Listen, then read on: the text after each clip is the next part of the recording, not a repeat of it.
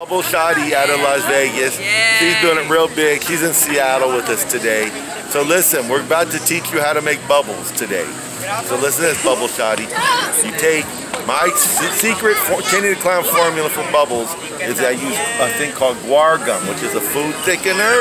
Okay. And I take 2 tablespoons of guar gum and I dilute it with rubbing alcohol. And then I mix that with a liter. Excuse me, the bubble cut the bubble. They're organic and gluten-free bubbles, by the way. They are.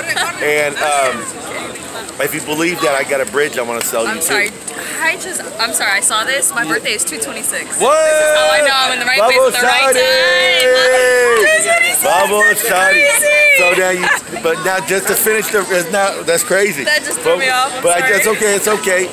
So to finish your recipe, 2 tablespoons of guar gum, which is a food thickener you get at a health food store. Okay. Some rubbing alcohol, and then 1 liter of Dawn soap, and then 3 gallons of water. Distilled water, but it doesn't have to be. But I've heard, I can't prove that is the best thing to use for making bubbles. These are the best bubbles And I've seen. get your ratio right. Get your mind right. Bubble Shawtyz, follow her on Instagram, and come check her out in Vegas. You could have been anywhere. You're here with us in Seattle. Boink.